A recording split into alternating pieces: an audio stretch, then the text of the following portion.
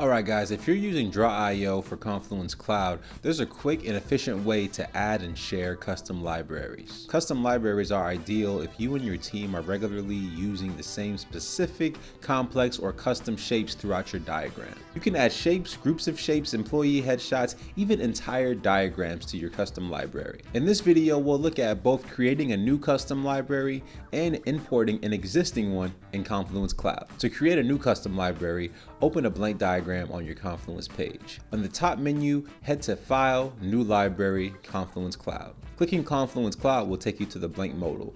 Here, you can rename your custom library. If you already have the images you wish to use stored on your device, you can go ahead and add them to your custom library.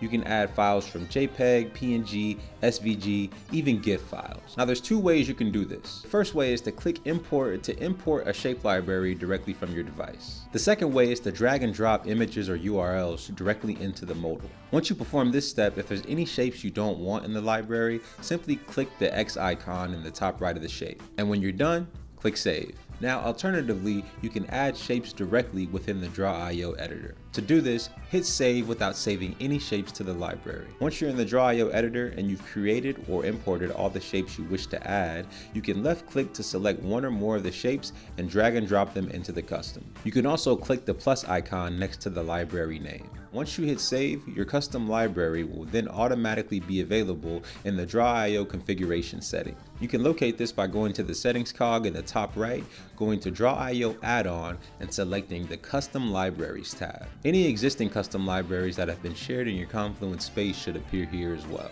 Alright, so we got that out the way. Now I'm going to show you how to open an existing custom shape library. And just like a lot of things in Draw.io, there are multiple ways to do this. The first method is going to the top menu and going to File, Open Library from Confluence Cloud. Now you can check the box next to the library you wish to open, then click OK. The second method is going to More Shapes at the bottom of the left side menu. Scroll to the bottom to locate your custom libraries and the one shared with you.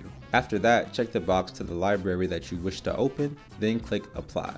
If you want to add more shapes to the existing library, select the shapes on the Draw.io canvas and then click the plus sign next to the library name. Custom shape libraries are super useful when tailoring your diagrams with the exact details necessary with better efficiency. If you want to learn more about how to use Draw.io to its full capacity, make sure you subscribe, hit that notification bell to be updated every time we post more tips and tricks.